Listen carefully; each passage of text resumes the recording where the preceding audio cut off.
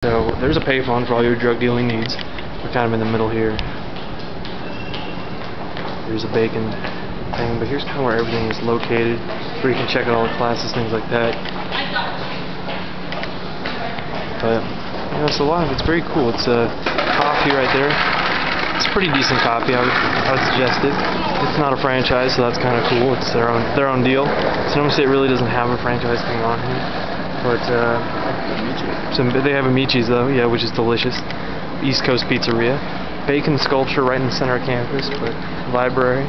But very, very cool. Very, this is a little more industrialized here, but still pretty cool. A lot of tables, chairs, recycling all over the place. So Stevenson Hall again. So very, very cool. Mail.